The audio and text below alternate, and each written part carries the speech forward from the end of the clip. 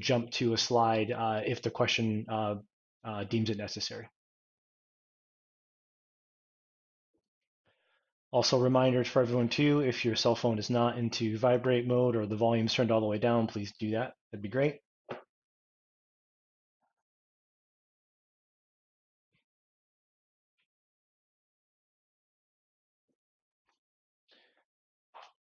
My video and audio will be on for the very beginning because I'm just going to welcome people in, and I have the first slide, and as soon as I hand off the first slide to Laura, I will put myself on mute and turn my video off. And yes, as Evan says, do not forget to turn yourself on when it is your turn to speak. At all possible, try to remember to turn yourself back on. Yep. If for some reason it's your turn to speak and you are speaking and your camera's not on, I will send you a request to turn your video on, but that's only if we need to.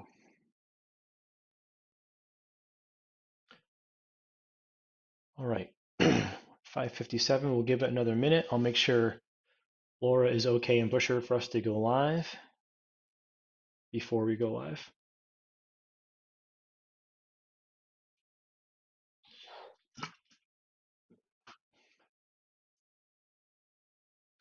Okay, I got a thumbs up from Laura. Everyone else, everyone okay to go? Yes. Okay, Town Meeting TV, we are going to open the meeting room or start broadcasting the webinar. Can I just get a confirm from you that you're okay? Okay. Ellen, you'll bring the meeting room over as a panelist, right? Once you're in. As soon as I start, I will bring Busher over as a panelist. Okay, thank you. Yep, and actually just before I go live, how many people do you have in there? One resident and a news agency. Okay, great. If you had a big room, I was going to put you on mute so we wouldn't hear the background noise, but we don't have that. We don't have to worry about that. So, okay. All right. Yeah. Okay, so we are going to go live in 5, 4, 3, 2, 1. Here we go.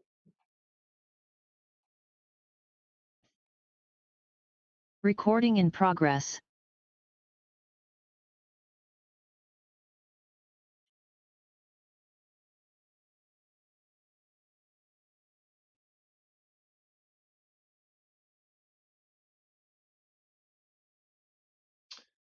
Good evening, everyone. Thanks for joining.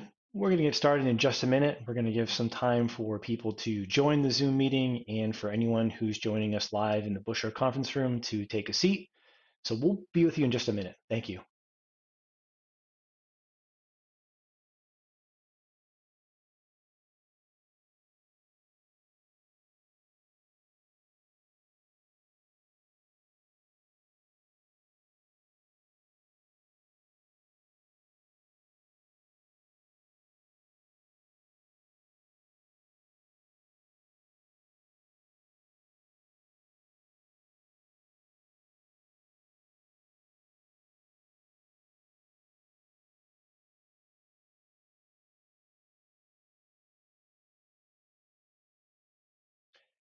Good evening, everyone. Thanks for joining a moment or two early. We're going to give it just another minute or so, or actually 2 more minutes because we did open the room early, for folks to join the Zoom meeting and anyone who's joining live in the Busher conference room to take their seats, and we'll get started shortly. Thank you.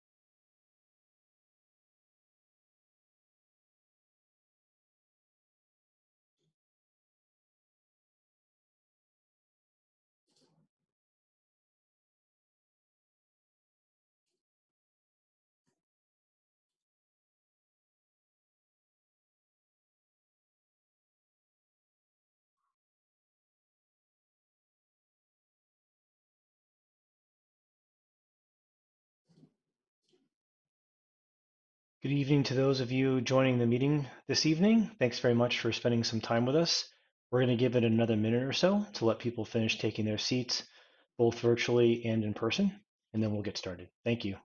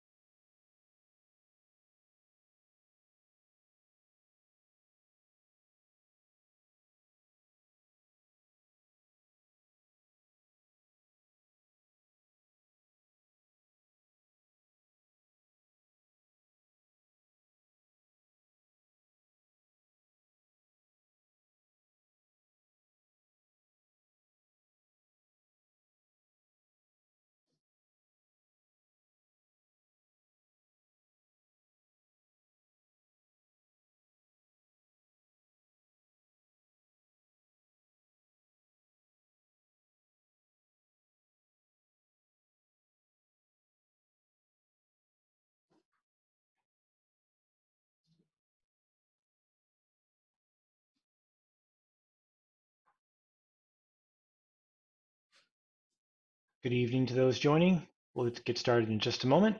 Just going to give it another moment for people to join. Thanks.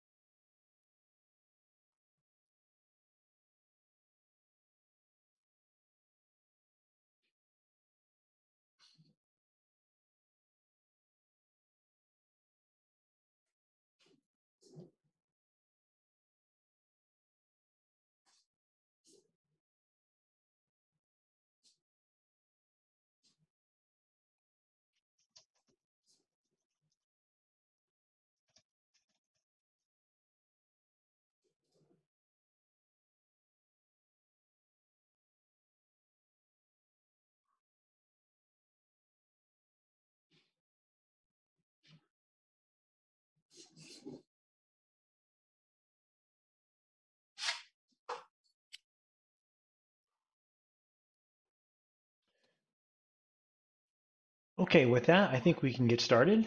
I've got three or four after the hour. My name is Alan Belniak, and I'll be helping assist facilitate the meeting. Just want to spend just a minute or so to go over a couple administrative items for the meeting itself, and then hand it over to Laura to kick us off. So as you know, for those of you joining us via Zoom, thank you. For those of us in the Busher conference room, thanks for joining in person. We'll be running this hybrid meeting using a couple different features and commands. For those of you virtually, we'll be providing some polls, some in-question, in-Zoom polls, and those will pop up on the screen at the appropriate time, and you can vote accordingly. The instructions will be self-explanatory. The question will be presented on the slide first to let you understand what's being asked, then you can respond.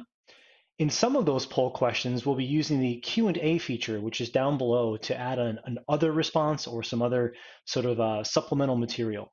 So because we're using that, we're asking you all to not actually submit questions for the general project just yet. We do want to receive those, but maybe let's hold off until the end, because again, we're going to use the Q&A portion of the Zoom chat for these supplemental supplemental information in the polls. For those of you in the Busher conference room, there will be handouts that are matching these poll questions, so we will be able to collect responses both in person and virtually. Speaking of the buttons down below, you should see a few. There's one that's called Raise Hand, and that's for when the time is right after the formal presentation. We'll be soliciting questions and comments from everyone.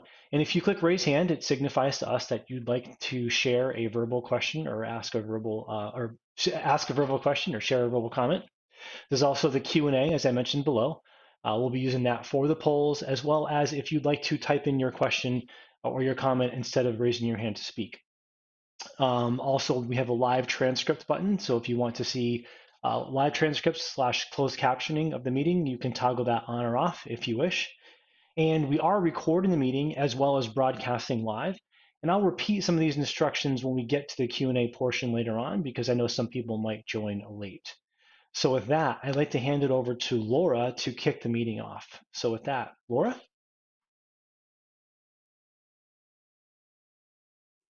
Hi, thank you all for joining me. I am Laura Wheelock. I work for the City of Burlington. I'm a senior public works engineer. I am one of the project managers for this project. We appreciate everybody coming in tonight or logging on tonight to be able to hear about the kickoff of our Main Street project. So some of the things that we're going to go over tonight, we'll give a bit of an introduction to who we are, our project team, a little bit of the background for Great Streets, and then really let our team be able to speak to you and engage with you on the project and really our next steps. The presentation tonight is about 45 minutes long. We hope to take a really quick break right at the end of the content materials to allow people to gather their thoughts, think of their questions, maybe type them in or raise their hand, or just take a minute to get up and stretch. So with that, we get the opportunity. We're going to kick off the introductions. So Laura Wheelock, Senior Public Works Engineer. Also on this project is Olivia Doris, who's one of our project managers. She just turned her camera on so you can put a face to that name. We're also working really closely with our Water Resources Department as this project is a total streetscape renovation. So it'll include the water and sewer components of the street as well. The city is lucky enough to have contracted with VHB, Grayscale, and Agency to be our design team on this project. And you will hear a little bit more from each of those components later. We have Evan from VHB who's turned on his camera, Stephen from Grayscale, and I would imagine that Susanna and Steve Woods, you'll see those two faces later. So we're going to do a couple of polls for early in our presentation tonight so that we can get a better idea who's in our audience tonight, and you will also be able to see who's here as well, because we'll be able to share those results. So our first poll that's going to come up is asking, what is your relationship to Main Street? This is asking, do you live, work, visit around Main Street? And hopefully that comes up for all of our attendees.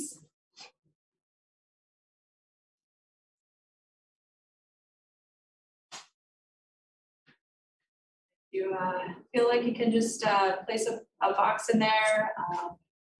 We'll maybe just a few more minutes to close this poll out so we can see who we've got, what your interests are around Main Street.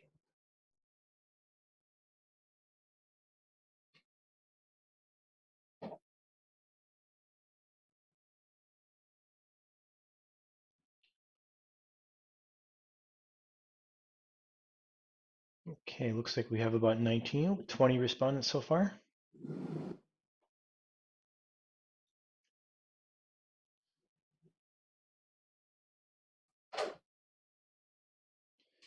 Okay, shall I end the poll? Yes, that sounds good. Let's see what we got.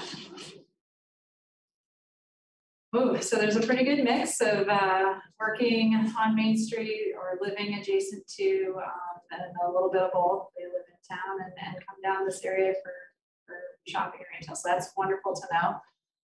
It gives everybody a bit of an idea who's here tonight to hear this presentation and to start providing our feedback. Thanks, Alan. The next poll speaks to a little bit of how we're working on diversifying our outreach. And so we're interested if you're willing to share your race or ethnicity with us. Similar to the last poll, you can see that the results are confidential. They do just do a summary poll. So if you're willing to participate and share, the poll is active. This really will help us understand who we've reached tonight and where we need to provide a little bit more effort. So we appreciate your response.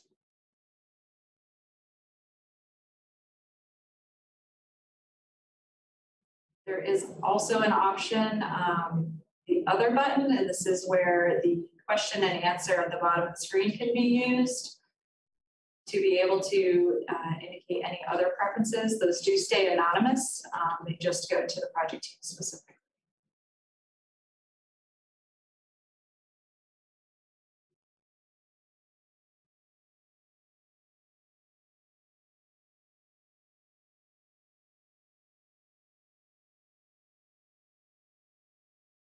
Okay, looks like the results have slowed down. Shall I share the results? Thank you. Okay, you bet. Well, Thank you, everybody, for coming. This will touch on a little bit later when Stephen Gray starts to speak about some of our other outreach efforts. So thank you for this feedback. It's appreciated. You want to close that, Alan, and we can move on. Next poll is going to talk about our age demographic that we have here tonight, or the household that you represent. So this is a multiple choice question. So if you can enter multiple boxes for what best describes your household.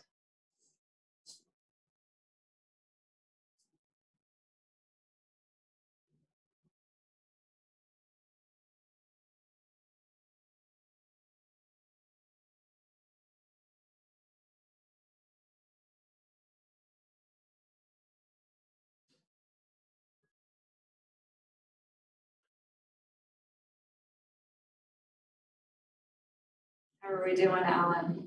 Got a little over 80% participated, and just going to give another 5 or 6 seconds. Okay, I didn't see any net new responses, so I will flip those over. Thank you all. We have certainly a little bit of a grouping for those in attendance in your household. This also speaks to one of our outreach efforts, which we will touch on a little later in our presentation. Just trying to make sure that we represent the full broad section of our community. Thank you, Alan. If you're not able to participate in these poll questions, we are going to put a SurveyMonkey link up on our website, which will speak to all of the questions that you're going to see tonight. So if you want to provide more feedback along those lines, there is a link to the website. We'll talk about it a few times, but there will also be these questions repeated there. So we're going to go through a little bit of our project background. There is one last poll question that I get to have you guys do before we really kind of go through a little bit of history. And so we're interested to know how familiar you are with the Great Streets projects and the city's initiative. So if we can load the poll, you can let us know if you're familiar with it, very familiar with it, or maybe haven't heard anything or are new to the area. This will help us in how we reach out to you tonight.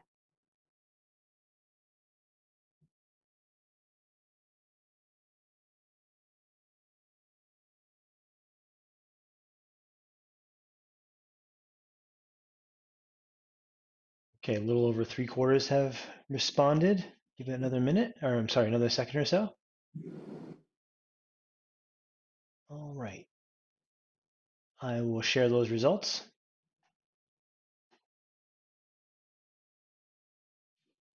Well, it's good to hear. I can see some familiar faces in our audience as well. So, yep, this is about what we expected. So this is good that it's still a little bit familiar, but we have a little bit more work to do. So if you want to close that, Alan, we can, we'll go back through the history lesson with this next slide. So the Great Streets Initiative started in the city of Burlington in 2016, where we really kicked off 3 efforts, or 4 efforts, I guess it is. The Great Streets Downtown Standards. So these are the design standards that we used to look at all the blocks of the downtown, from Pearl Street to Maple, from Union to Battery, and really help assign the character that and amenities that happen on each street, or transit features. So which streets are transit streets, which ones we want to be slow streets, which ones are going to have bicycle accommodations, which ones are more of a pedestrian focus. And so we went through each block, east, west, north, south, and really helped to define what we needed to accomplish within each of these blocks. The standards then also speak to kind of a general palette of materials, so that we can have the whole downtown, when we work through these projects, be unified at a base level. Generally a similar, material for the curbing, for some of our pavers, so that it's very functional and easy and durable to maintain.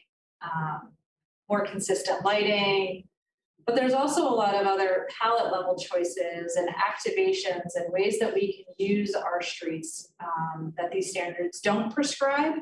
And that's really one of the features why we're here tonight. So for Main Street, the standards prescribe wider pedestrian spaces, dedicated separated bike facilities, parking on both sides of the street, a wide tree belt for street ecology, stormwater management, and a minimum of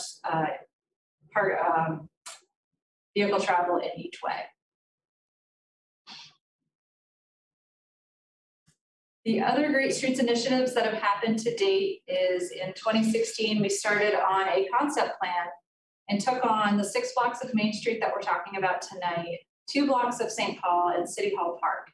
And this was done so that as we looked at this very large central focused area in our city, it could be a cohesive plan and everything would relate to each other. It is definitely the heart of the downtown, and it's important to highlight that Main Street is one of our last links. It really connects a lot of really important destinations and features within our city. So as mentioned, 2 projects that we've completed to date. City Hall Park was completed in 2020. St. Paul Street, which is 2 blocks from Main to Maple, was completed in 2019. And tonight we kick off and restart our Main Street effort. The work that's happened to date had taken in some general concept information, and more so now related and updated the standards. But we've learned things from City Hall Park and St. Paul Street that we want to apply to Main Street. And our city has changed in the last 5 years, and we want to bring that into this project now too. So to focus on our project area, it's a little hard to read, at least on my screen that I'm looking at here. There is a black dashed line that encompasses Main Street from Battery Street up to Union. And so this project is going to connect and work through 7 intersections in our city, and it translates to 6 downtown blocks. It's a significant undertaking. The corridor crosses many different areas of Main Street that have different feels and character, even in just the short 6 blocks. So at this point in time, I'm going to turn our presentation over to Susanna from Agency to walk through a little bit more of the design details. Thank you, Laura. So as I think, at least those of you who are well familiar with this project know, there is a concept plan in place from 2016. And so we're not picking up from scratch. We're going to build on the really good bones of this concept design, but it is, after all, a concept design. And it's important for us to hone in on the kinds of details that'll make it a real place, a real space, and that are going to help it achieve the sort of goals for the character and identity of Burlington that I think we all wanted to see, as well as to address what are really some very different conditions, as we'll talk about, along those 6 blocks within the scope area. So streets, in some sense, they seem pretty simple, but in another sense, they are one of the great complex landscapes of our sort of civic realm. They do many things at once. They're, of course, functional, providing a space of movement for pedestrians and cyclists and cars, buses, utilities, infrastructure. They do stormwater sort of uptake and treatment, lots of really sort of solid functional things. But it's also incredibly important to us that they be unique and beautiful and reflective of the place where they are, and not just sort of any street USA. And then lastly, these are really, as I mentioned, sort of public open spaces, and we need to understand what the community needs out of the streets and what spaces they want to see.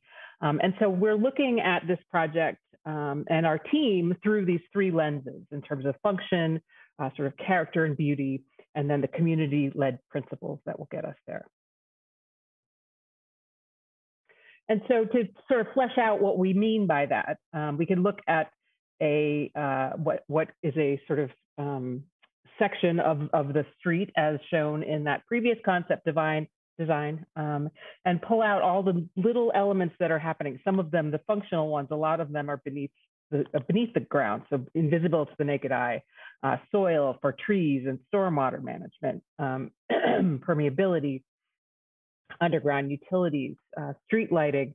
So those are some functional elements. There's some aspects that make the place unique and beautiful. We know we already have a really great palette of architecture along the length of this zone.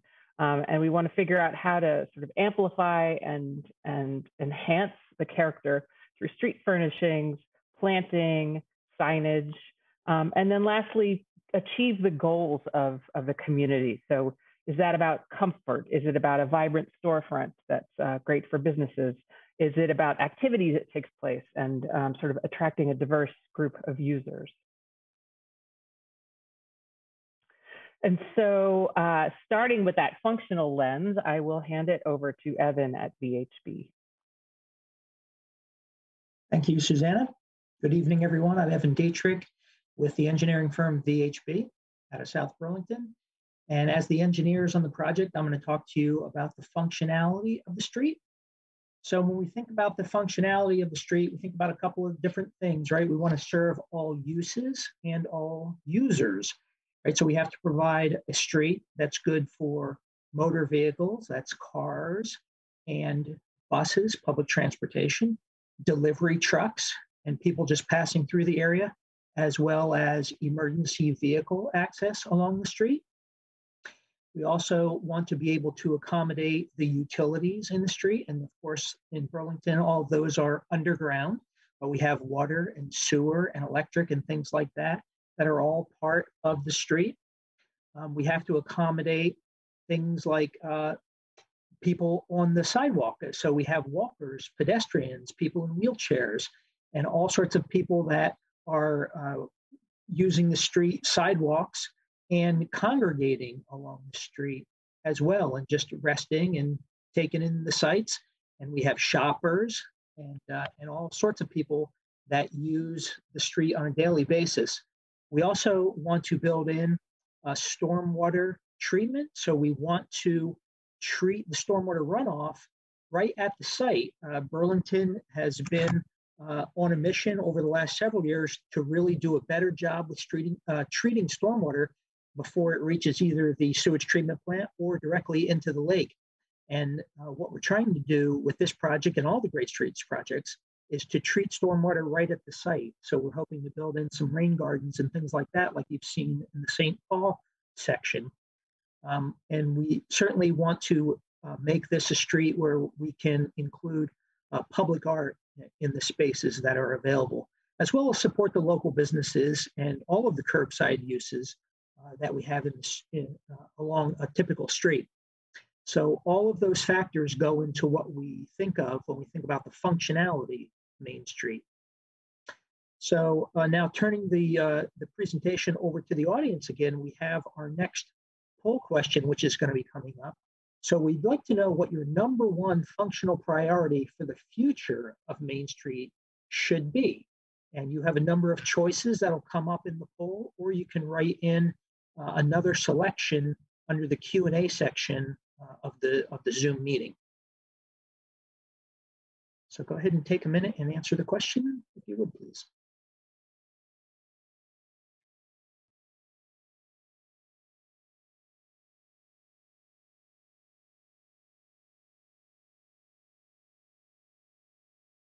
Okay, responses are coming in. We're about 2/3. Give it another couple seconds.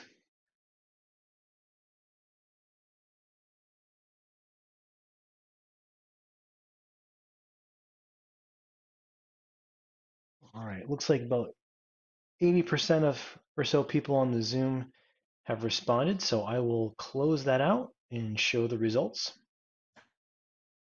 All right, it looks like we have a pretty good mix of users and priorities here. Quite a few pedestrians and quite a few cyclists, some stormwater treatment and motor vehicles making the cut as well as another choice. So good to know that there's a broad cross section here tonight in the audience participating, and we do hope to hear from many of you later on. Okay, next up, we're going to talk about the community input program that we're going through for the project. And to lead that discussion, I'm going to turn it over to Stephen Gray of the Grayscale Collaborative. Stephen? Thanks, Evan. And thank you all for joining us tonight. My name is Stephen Gray. I'm principal and founder of Grayscale Collaborative. I've been working in Burlington now for almost 2 years. I did some work to help develop Burlington's Racial Equity Strategic Roadmap, which was released last summer or last fall. And so, I'm really here to sort of really tap into various communities and make sure that we're getting ideas that are well representative of a full cross section of Burlingtonians. Next slide. So the first thing that I did and that we did as a team was review what had been contributed in terms of ideas and potential concerns at various stages of the Great Streets Initiative, particularly those that related directly to Main Street. And so we looked at these plans right here, which you see labeled, and I'll give you just the highlights of those planning efforts, just as a reminder of contributions that you and your fellow citizens have made so far in terms of where this project is envisioned to go, and then for you to then have an opportunity to confirm that or potentially contradict that or add to ways in which we can fully realize the vision that's being developed. Next slide. So far, since 2016, there have been 6 public meetings, 17 commissions and boards meetings. A project website was developed as well as a social media presence. And all of those have been the conduits for some of the feedback that I'll review over the next few slides. Next slide. So one of the big projects in 2016 to 2018 was looking at City Hall Park, particularly the tree planting scheme. And so reviewing this document, it really provided a summary of public comments received for the Great Streets presentation with City Hall Park as the focus, and the interim concepts for public gathering spaces. And so a couple of the points of consensus that were documented through this process were a desire to improve the ecology of the park through the design, so that design and ecology and performative aspects of the ecology were not separate, to diversify pathways and levels of activity as well as seating, to balance active and passive uses and activities that were possible to enjoy within the space, provide ample time through the process to incorporate public comments in an iterative manner. And so this is one of the things that we're incorporating into this particular process, is really having a number of touch points with the public as well as with focus groups.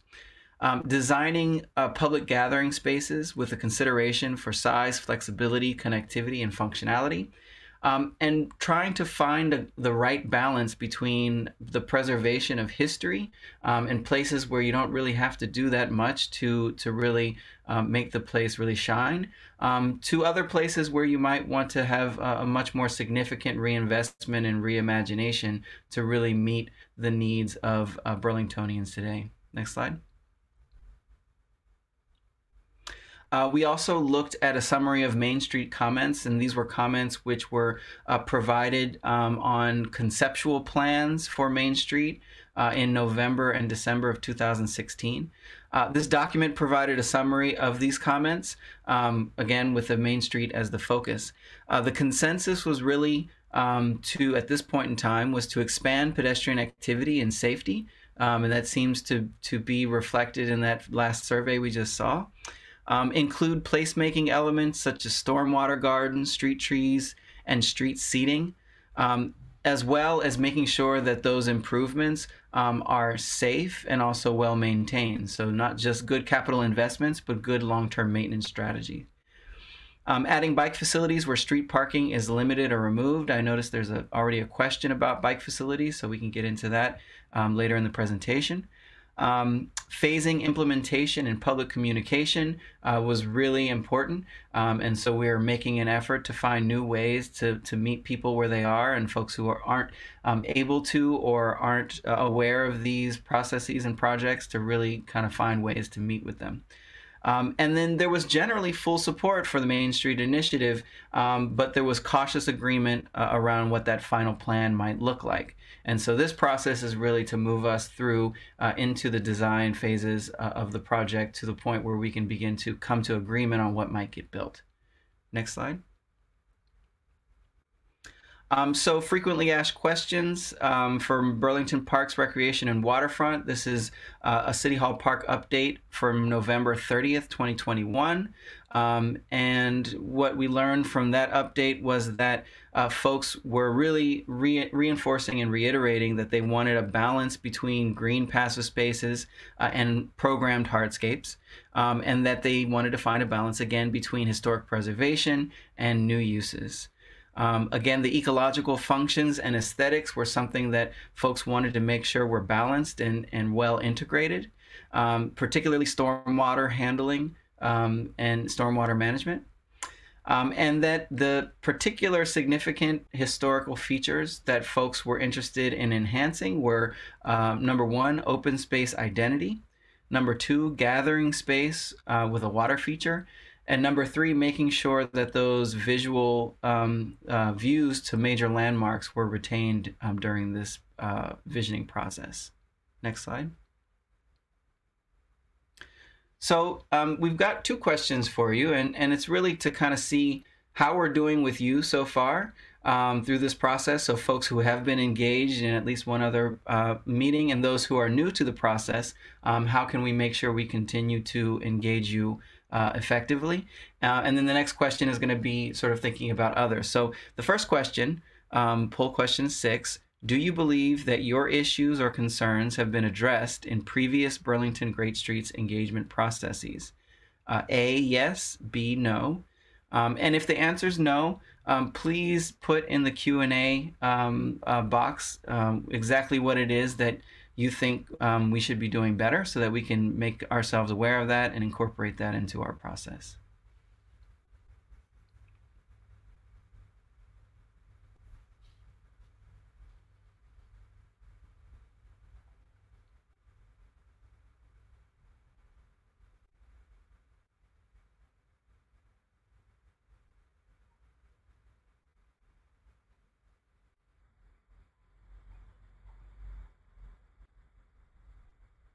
All right, we've got about 60% or so answered.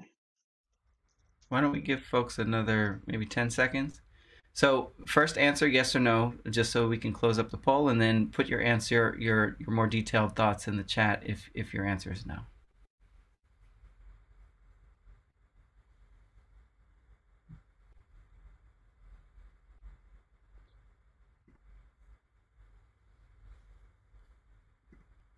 Okay, we're still hovering around 60%, so I think that might be the balance we're going to get. Give another 5 seconds or so.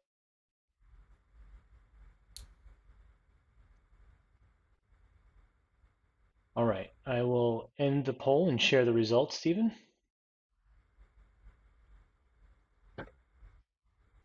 Okay, so we have a divided room, and I think there were some comments about more targeted citizen involvement in some of the no follow-ups, and so we've got more on that later. Next question, if we can move to the next slide. So now think about not just sort of your own experience, but the experience of other fellow citizens in Burlington. Do you feel like you and your peers have been included in previous engagement processes? Yes or no?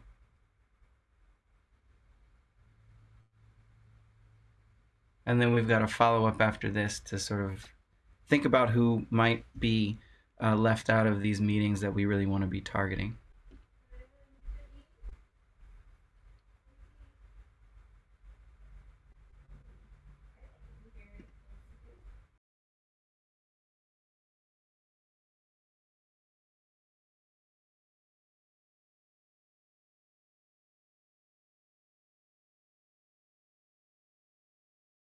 All right, about 2/3 have responded, so we'll give it a few more seconds like before.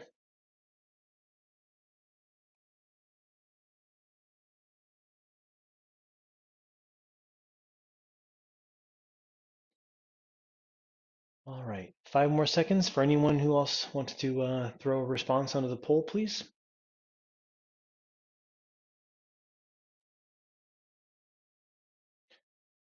All right, I'll close that out and share those results.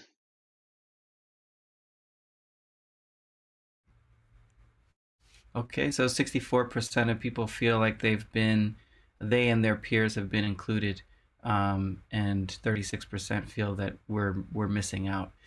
Thank you. So let's go to the next slide, and this is where we can get even a little more specific on that question. So poll question number 8.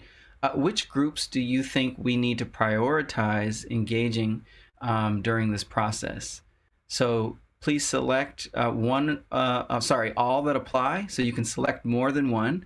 And if you select other, then again, please offer your thoughts about who else we should be focusing on and targeting in the Q&A. So again, first select all that apply. And then go to the Q&A and add in any additional information.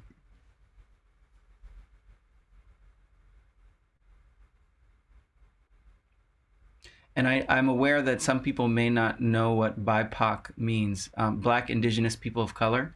It's another acronym essentially for people of color.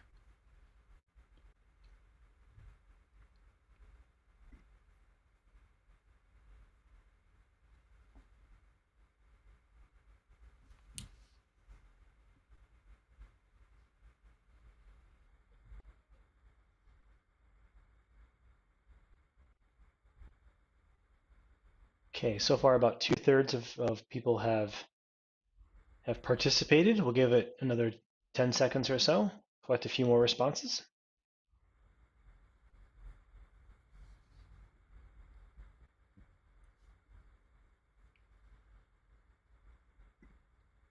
Okay, I will end the poll and share those results.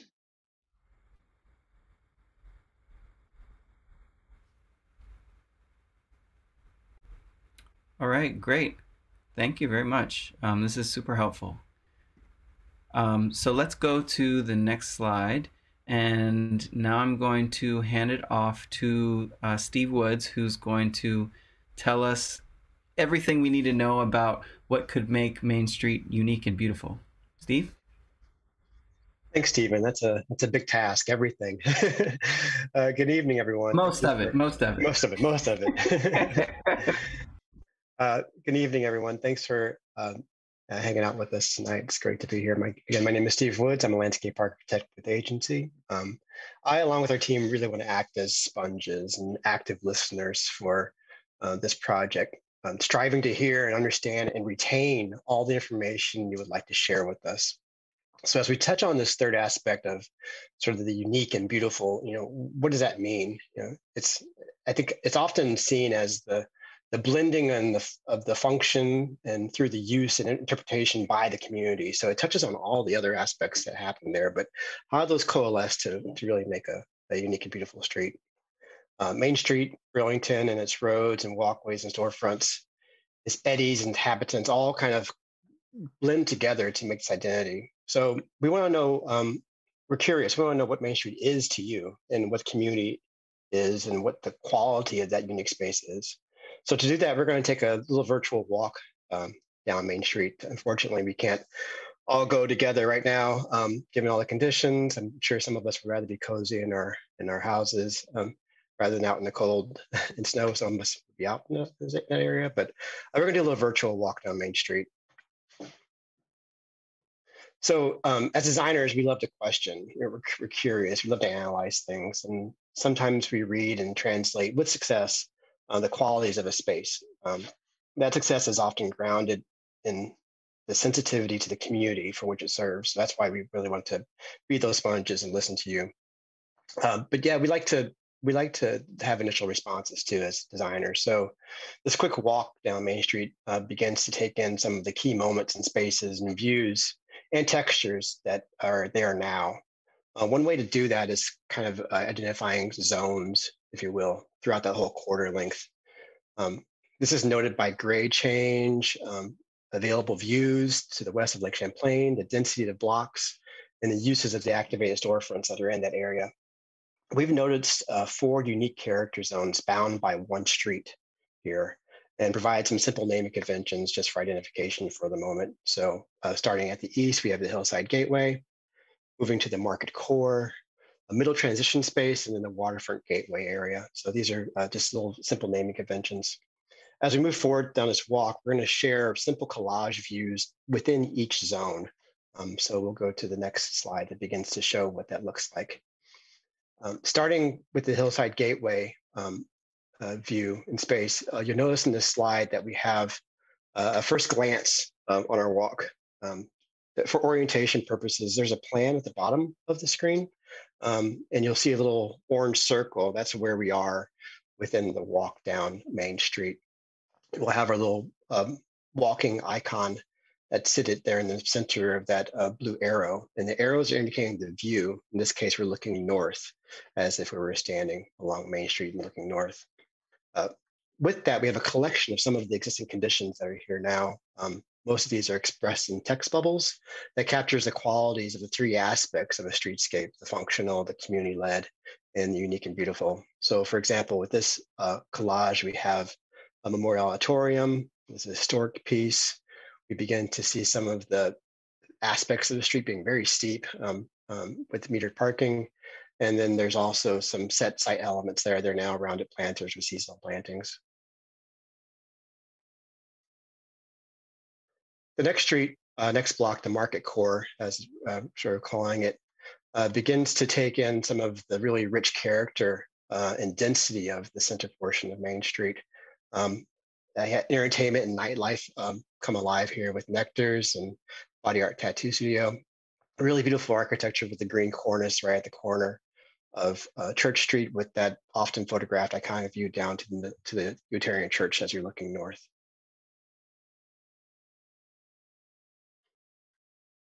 The next block begins to take on this middle transition. We've sort of left that portion. We're beginning to take some slope again as we're headed down south towards Lake Champlain.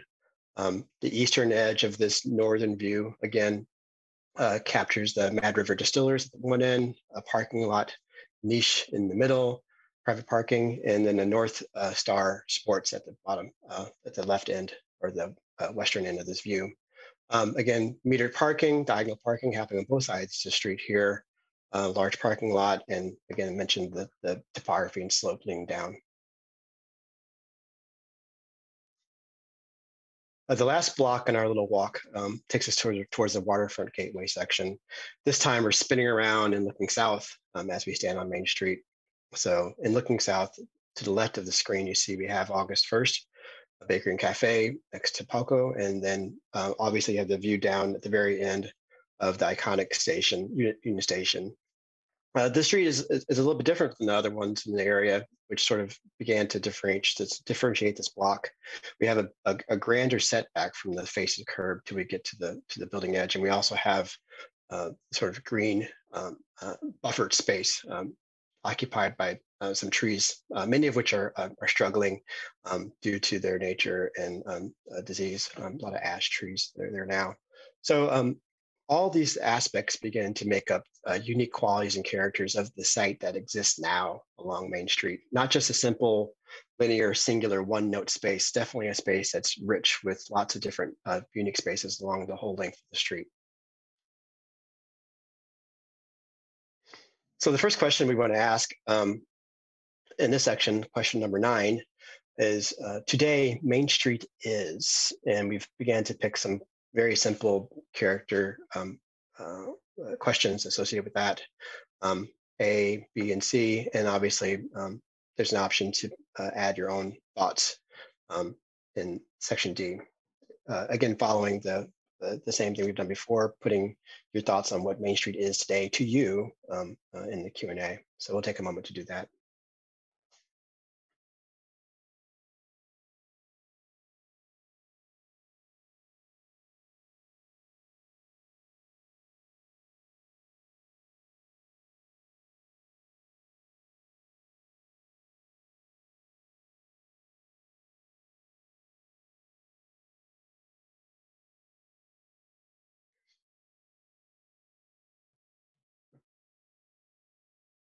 Okay, about 60% or so people have responded so far, but I am seeing a couple others. So we'll give another minute or so people can finish typing out their D other responses in the Q&A. And we really do appreciate those other responses. It's very hard to try to take a simple poll to capture something that means a lot to so many people in the community, and that's why we're here. We really want to begin to be those active listeners that are taking that information in and listening and retaining and responding to those questions. So no need to rush. Just take your time and put your thoughts on what today Main Street is.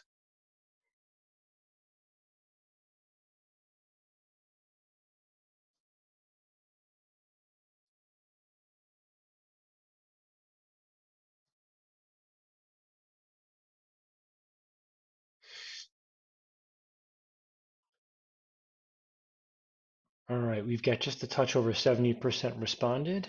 And like Steve mentioned a moment ago, we'll keep it open for a few more seconds than normal to make sure we give you enough time to type in those other responses if you're doing so. Thanks. And as Stephen mentioned, this is a kickoff meeting. We really are looking forward to having multiple opportunities to reach out to community. So if you have time to answer questions later, or we'll make time to touch on this points, really important points as we move into meetings that follow this one. Excellent point on that, Steve. All right, so with that, the response, oh, just got one more response. I spoke too soon. We'll give it another second. I don't want to shut anyone out by mistake.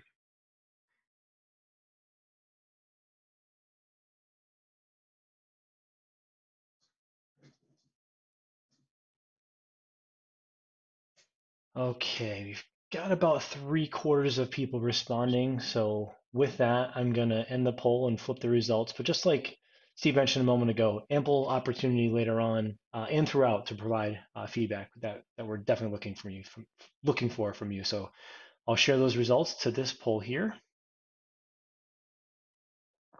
Great. Seems like just about half do feel that there's an empty and uninvited quality of Main Street. So I think this is a good sign that a project and some work is needed, making sure we're doing it the correct way.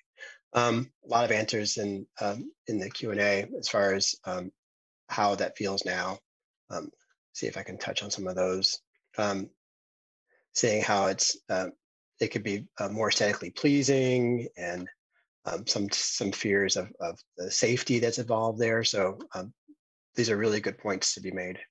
I mean, I appreciate the time in taking a look at those. The next question that we had, question number 10, is more of an aspirational question. And it may be just a direct reaction response to the first question, but tomorrow I want Main Street to become. What do we want Main Street to become? Or what do you want Main Street to become? If it's something that is working perfectly now, it could be unchanged. Safety, I think, is a concern that we've seen before, so that might ring a bell.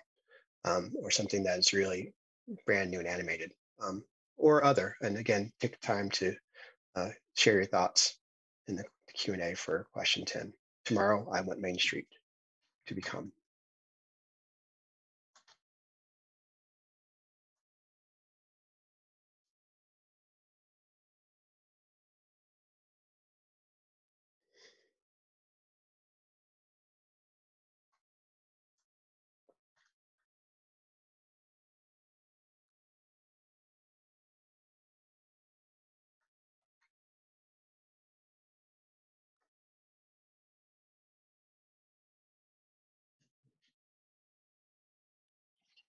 All right, we're up to about 3/4 responding so far, but just like before, we'll keep it open this one a little longer so we get some good, colorful responses for anyone who's using the other option.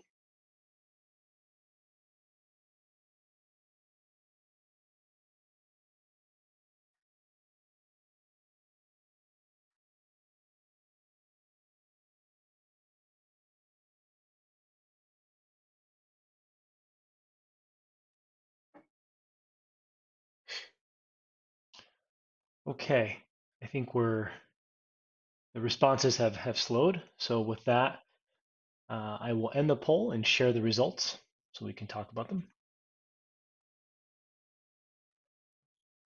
And again, more than half having aspirational views to have the Main Street become brand new and animated. For the people who are attending tonight and sharing their responses. I really do appreciate it. We really do see and understand the great qualities that are existing in Main Street now, especially for those that are finding that there's things that don't want to be changed. But we also recognize through safety and through different conventions that we can really create something that's brand new and animated for the community here. So thank you so much for answering these questions. And we hope to gain more and glean more as we move forward through the process. So with that, I'll hand it back to Evan to talk about next steps. Okay, great. Thanks, Steve. So we're going to have a question and answer period at the end of the presentation, and we're almost there. But before we get there, I did want to talk about a couple of next steps for the project. The city is going to be continuing the public engagement and outreach process. So there'll be a number of public meetings and a number of community engagement meetings that are coming up. I'll tell you about in a second. But for updates on all things Great Streets, you can always go to the website, greatstreetsbtv.com. And there are things there. There's photographs and graphics and an events tab, so you can find out about upcoming meetings. And the public and stakeholder input that we are getting from the engagement process will be considered throughout the design process. We want this to be a community-led project. So your input is very important, and we do appreciate you participating today. One thing to note is on town meeting day, March 1st, that's coming right up, the public will be asked to vote on a bond related to this project. So keep that in mind for town meeting day, and I have a little bit more information about that on the upcoming slides. Before I get there, the project schedule, in case you're wondering, we're going to be working on the refinement of the concepts from now through this coming May. And then we're going to enter into the design and permitting phase, which will be from May of this year through the summer of next year. So we'll get all the design plans drawn up and get the city ready to go out to bid for construction. Then construction will begin in the fall of 2023 and is expected to take a minimum of 2 years and could be longer depending on what we hear through the public engagement process and what other initiatives the city has going on at that time. And again, the public and stakeholder engagement process will continue throughout not only the concept review, which we're doing now, but also through the design and then into construction as well. So some of the upcoming engagement items that we have, we're in phase A of the project now, and we're holding this public meeting today, as you're all aware of. And we do have some leadership meetings coming up. This is with city leadership as well as stakeholders, and then different focus groups. That'll continue throughout this phase A, which takes us into May. And then we'll be into the design part in phase B, and we'll have another public meeting at that time, as well as many additional leadership and focus group meetings as we start to develop the design. And we'll be looking for your feedback as we get more and more detail behind the plans. And then finally, when we do get through the design part of the project and into construction, the city will keep everyone up to date on what's going on through the website and social media and such, with public notifications, things about sidewalk closures or partial street closures or whatever the case may be. But the city is going to keep everyone up to date as construction unfolds, as they do with many of their projects, as you know. So some of the upcoming focus groups in this month, we're going to meet with a youth group, a BIPOC group, seniors and differently abled folks, immigrants and refugees, and businesses and nonprofits. In fact, tomorrow morning, we have a meeting very similar to this one with the local business owners on Main Street. So we want to really reach out to all of these groups on a continuing basis to hear what people have to say about Main Street and try to make it everything that the community really wants the project to be. Now, if you want to participate or you know someone who might want to participate in these focus groups, you're welcome to join us. And you can do so by going to the website, and there is a feedback tab on the website, and there are some contacts there. You can reach out to the contacts and say, please sign me up for this group or that group, or to find out more information. Someone will get back to you. Okay, project funding. Everyone always wants to know, what's this going to cost me? So there is the bond vote that's coming up on town meeting day, and that's a pretty large bond for the entire city, which is almost $26 million of new debt. That's the request on town meeting day. And Main Street has already been funded to the tune of almost, well, a little over $4.5 million from an earlier bond vote in 2015. So the Main Street project is already partially funded, or mostly funded, actually. There's an additional 1.5 million in new costs related to Main Street as part of the upcoming bond vote. Important to note, taxes do not increase to repay any TIF debt. And if you want to know more about the TIF program, you can go to the website there at the bottom of the screen, burlingtonvt.gov, and then you're slashing to CEDO and then the downtown TIF district. Or you can simply scan the QR code on the screen there. And that'll tell you more about funding. Okay, that's the end of our formal presentation. We do want to take just 5 minutes and give everyone a chance to collect their thoughts, maybe get their questions together, and for the panelists to stretch their legs and get a drink. And we'll be back and see you in 5 minutes, and we'll open it up to questions at that time. Thanks.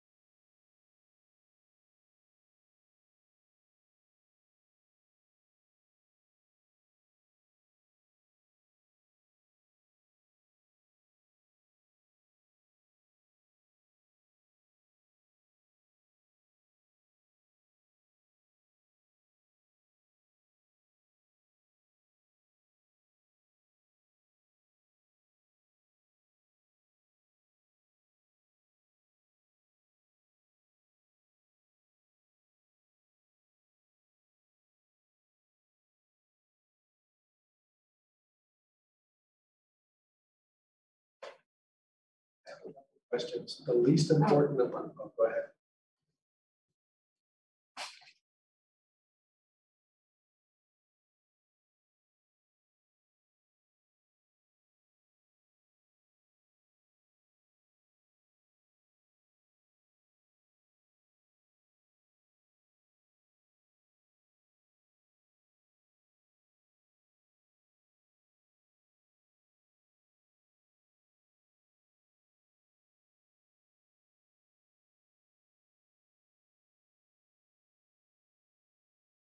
What I'll do is I'll raise my.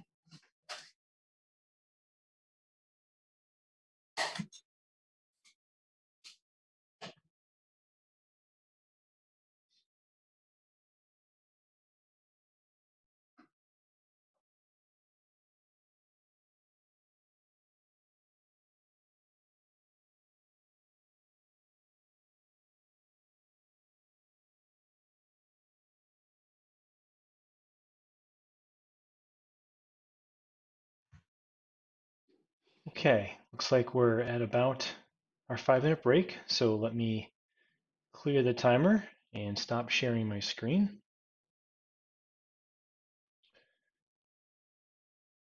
And I will flip it over to, now we're moving into the question and answer and comment portion. For those who may have joined late, just a quick reminder of how this is going to work. If you've been here since the beginning, then it'll be just a bit of repeat.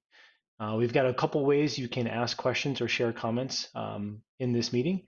If you're with us in the Busher conference room, thank you. Please raise your hand and you can work with Laura to let us know that you'd like to ask a question. I do see Laura's hand raised. That's great. Other ways include using the Q&A section down below in Zoom. You can hover over that and type in your question. Some of you already have, so thanks in advance for doing that. And also you can use the raise hand feature, and that just indicates to us that you'd like to speak. And what we'll do is we'll call on you when the time is right, ask you to unmute your line. You can ask your question or share your comment.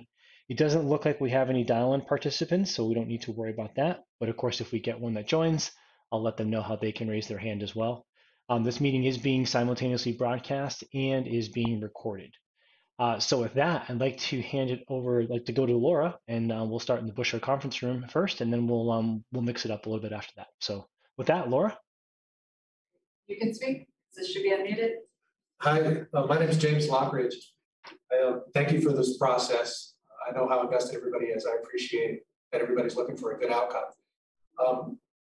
My question is based on a couple direct experiences. When the inventory of predetermined amenities was formulated, it was distressing in part because it was so exclusive of the engagement of creatives from our community in the design or presentation of any unique amenities that would contribute to Burlington's identity as a creative environment.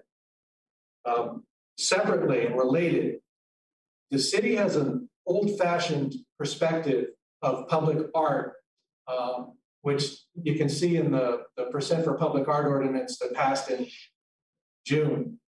And it leads me to ask, if this conversation, which at present seems so pointed towards setting a streetscape and then moving along to other projects, will have an inventory of continued public engagement programming as part of its design process? Will you be creating things on the street that are platforms for continued and continuous engagement of the public?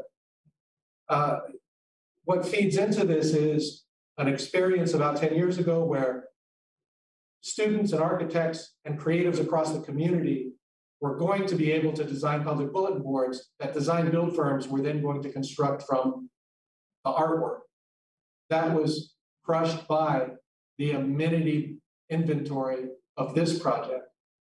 That was a project with Church Street Marketplace.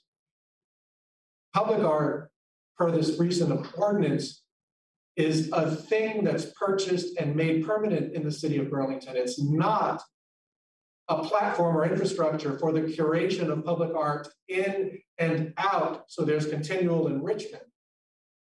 So I'm trying to draw lines between this need for expression, creativity, and continued public participation, and your work in the design world related to our downtown, to our main street. So, you know, I think the practical reality, my understanding is we're going to build a pretty street and be done. I'd like to think that we could move even further down the road of continued public engagement through the way design is thought and amenities are thought of. So that's my question, is there a possibility of that? I can certainly start with that, but I would certainly enjoy our team to chime in. With this project, the public art ordinance does come into play, and there certainly will be some curated pieces that I believe BCA will choose this as a site to activate. They have a process that comes into play with the new public ordinance, where they can either collaborate and collect a bunch of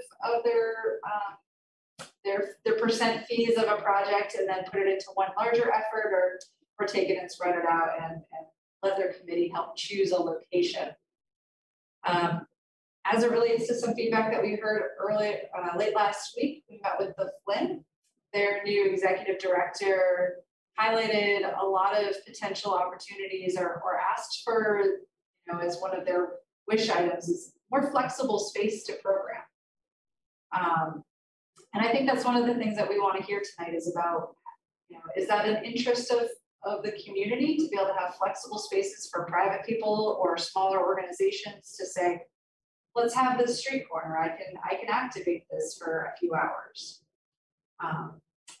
Evan, do you guys or agency have anything that you want to add on to that? I'd love to just say that yeah, we love that feedback, and it's you've got your finger sort of on the pulse of what we're seeing everywhere, which is that, you know, individual pieces of art that are permanent and, you know, usually pretty expensive and unchanging aren't necessarily what people want to see these days. So I think I would just encourage you to continue engaging with us and, you know, sort of rally the folks, you know, the creatives who would be interested, and let's start to talk about what that flexible space looks like. I think it can't just happen, you know, what we will have to work with the city on is how that is going to get managed and funded, you know, and sort of it usually requires someone centrally to kind of, I think, you know, coordinate different sort of performers or installations or whatever coming in and out at different times. And so we have to think through what that structure looks like. We can't just necessarily put a platform and expect it all to happen. I think we want to think about how it's going to work, but we love that. Do you have any other questions, or we can also come back to it? No, thank you very much. I appreciate you entertaining all that. Thank Excellent. you. Thanks very much for that. And as Laura said, we can come back if more thoughts on the matter surface. All right, next I'd like to ask Olivia to maybe pull a question off the top of our text Q&A stack. We'll go there next. Olivia? Yep, thank you everyone so much for all the great questions. Our first question from an anonymous attendee, were you involved with the street changes in St. Albans? I can answer that pretty quickly. No, the city was not affiliated with any of the changes implemented in St. Albans. I think VHB was actually one of the engineers who participated in some of that design work in St. Albans. But as far as the city itself goes, no, we are unaffiliated with those projects. Our improvements are unique to our Burlington Great Streets downtown standards that Laura touched on in the beginning of this presentation. And again, unaffiliated, although there probably are some parallels between the St. Albans project and the Great Streets initiative, but no, unaffiliated and independent projects. So, Evan, do you want to add to that? Yeah, I kind of wonder what the question is about, really. VHB was involved in the St. Albans, most of the streetscape projects up there And, if there are things that you like St. Albans, great to know about. If there are things you think don't work in St. Albans, that would be good to know about too. So if you're thinking about, comparing St. Albans to what could be done possibly for great streets, it would be good to hear that feedback if you want to offer more thoughts on that. Yep, it's a great point. It'd be great to have some specifics. Next, a couple of questions I think we could probably answer. As one, RJ Lalumir asked, where are the cycling facilities? And Stephen McClure just added a comment that, that question was removed. Evan, do you want to take the question on the cycling facilities? Sure. The project does intend to include cycling facilities. We realize out there today, there's not really anything for cyclists unless you're riding in the street along with motor vehicles. And that's not the ideal situation for most cyclists in Burlington. Feel differently, that there should be dedicated facilities for cycling.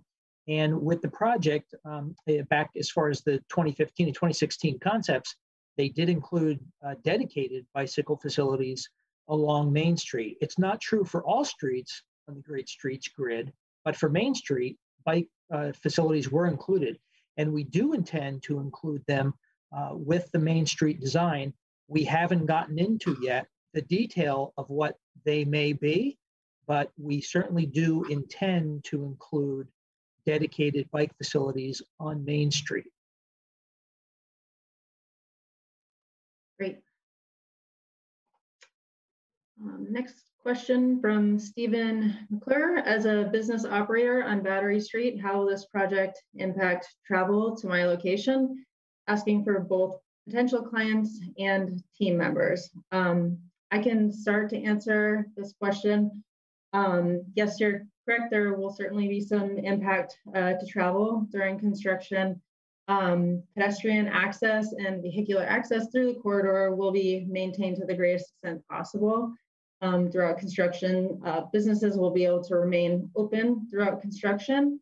One important thing to note is that the city utilizes many channels for communicating changing traffic patterns and disturbances to impacts to travel. We utilize VT Alert, front porch forum posts. Also, this project, we're intending to manage an outreach contact list for both business owners and interested residents and stakeholders. So we'll be actively communicating with the business owners throughout not only the design development phase, but also leading up to construction and throughout construction to ensure that our plans are well communicated with those business owners, and that business owners can communicate with their patrons as well. And Evan, I'll hand it off to you in case you have anything to add to that. Well, you pretty much said it all, I think. We certainly we're not going to limit the traffic flow coming to Battery Street by any sense. There may be some temporary traffic setups that slow traffic volumes on Main Street, reduce traffic volumes. There may be some diversions onto other roads possibly, but people that are coming down to Battery Street and the waterfront still going to be able to get there with, we would expect, very minimal delays or diversions onto other roads for the most part. You just want to highlight, this is certainly a conversation that will happen throughout the project. And as we've talked about, that we're going to continue the engagement, talking about construction. While it's helpful to address maybe some anxieties, we definitely want to engage in this in more depth, and we'll be able to provide more details later on. I believe I see a few hands raised in our audience. Are we able to go towards those? Yep, absolutely. I know we're just trying to pick off a few of the quick hit Q&A. So the first hand raised I see is Tony R. And so Tony, I'm going to send a command to you to open your mic, and when you do, the floor is yours. Thank you, Alan. Tony Reddington. I live opposite City Hall Park, within a few feet of the Main Street and St. Paul intersection. A couple of questions. First, I did actually participate in the outreach that was done in 2016 at City Hall, and always had real reservations. That was 6 years ago. And from what you folks presented today, there really hasn't been much public engagement since, until this sudden flurry that's going on between now and Election Day. And as a member of the steering committee of Neighborhood Planning Assembly 2 and 3, which includes a major portion of Main Street, basically from South Winooski to Union Station, I can say honestly that we've had advisory committees that have been involved in other street projects, whether it's the Winooskis, whether it was the North Avenue plan, the intersection, most recently the intersection and improvements on Colchester Avenue at East Avenue. And I just cannot bring myself, knowing the degree of public involvement that we traditionally have, that this particular project has never had advisory committees, has never had neighborhood involvement, and that for that reason alone, we don't have the information and understanding on what kind of a decision should be made on this. And I'm advising the folks I know that there's just a lack of transparency, which is really sad. But most important, I want to say this. I have moved from near Radio Bean down to the downtown.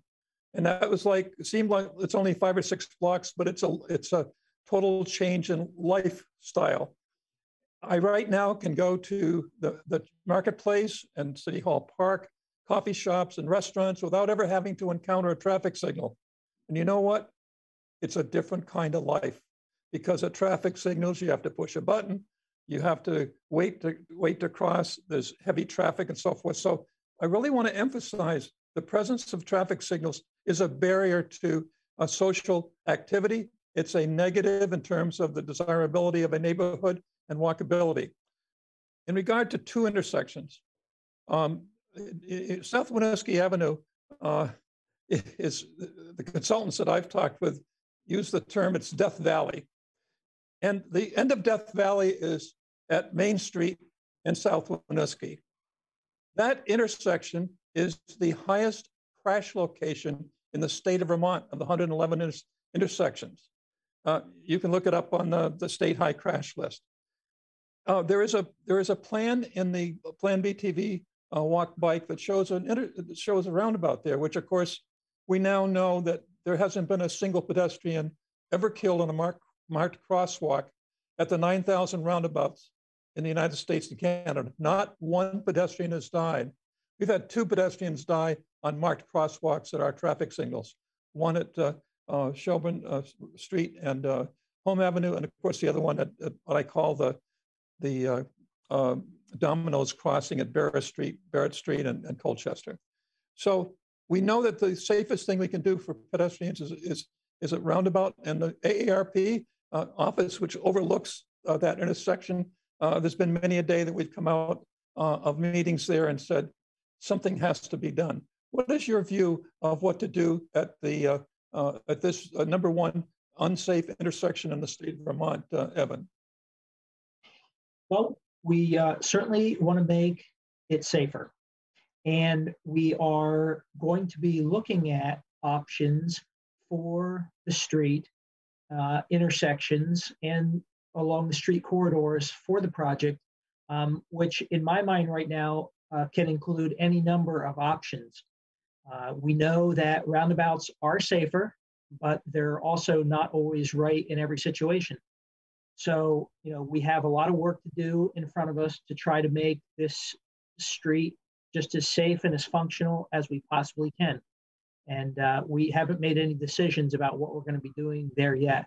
Some of the things that we have talked about is putting bump outs at the intersections to reduce the crossing lengths and also to have a traffic calming effect on motor vehicles, both of which have been shown to make crossings safer.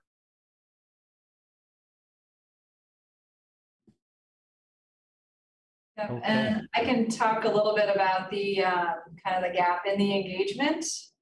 So early in the presentation, we talked about the two projects that we completed already with St. Paul Street in 2019 and City Hall Park in 2020. That end of that City Hall Park happened during the pandemic, and the change in the city's resources and availability of staff for the last 2 years have been really challenged. This level of a project for Main Street really requires efforts from every department, and a lot of our other city resources have been focused on helping manage the pandemic, keeping resources available and information to our public.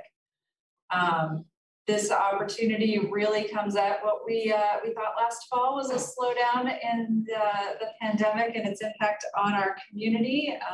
You're obviously sitting here mostly remote today, and that's an effect of that. So it's not for the fact that we were trying to do this in a rushed process. We did have a significant engagement that started in 2016 and lasted for almost over a year for Main Street.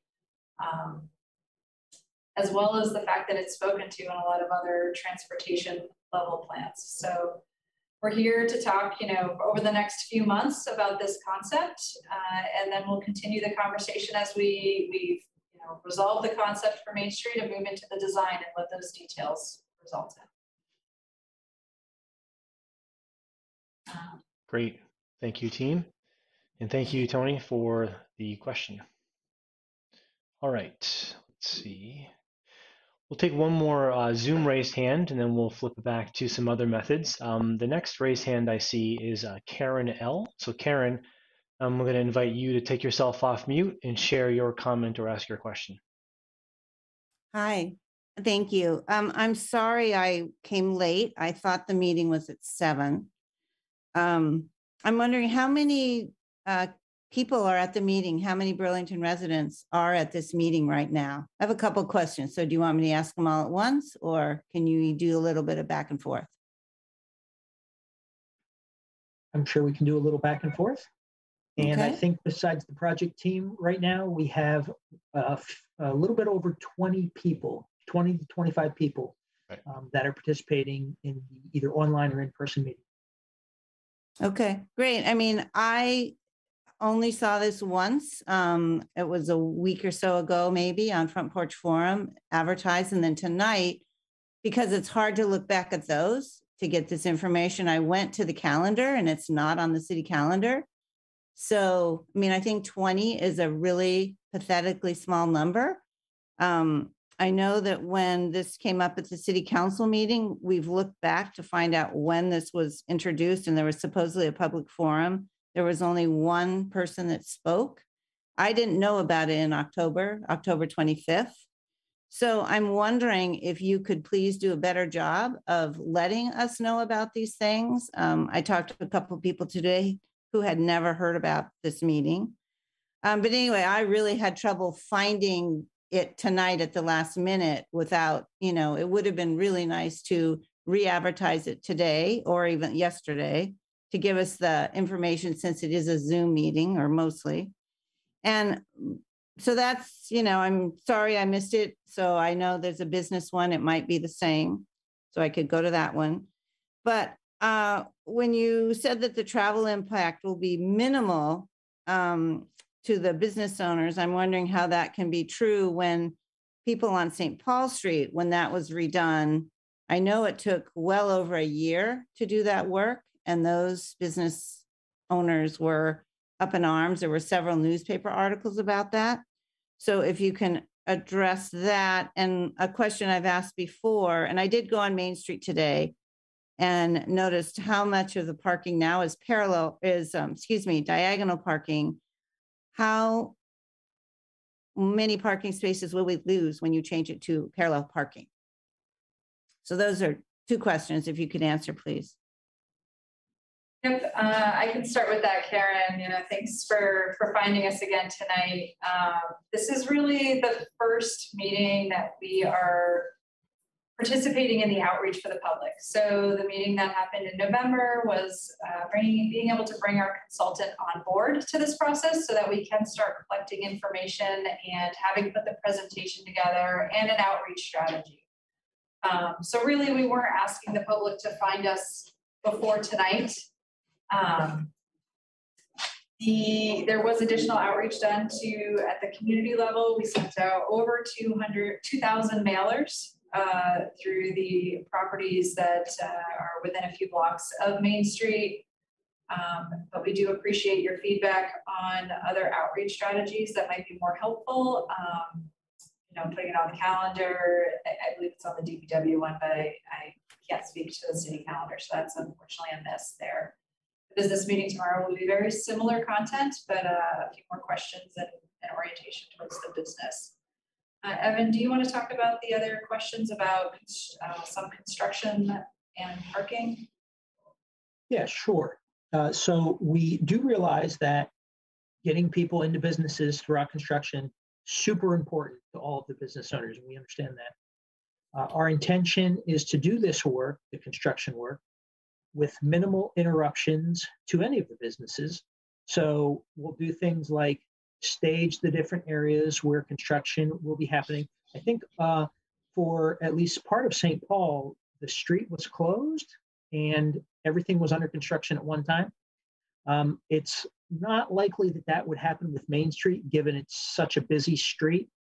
We're still exploring options for maintaining traffic during construction, but it is such a major thoroughfare. It's unlikely that we're going to be just shutting down Main Street unless that's what people really want to see.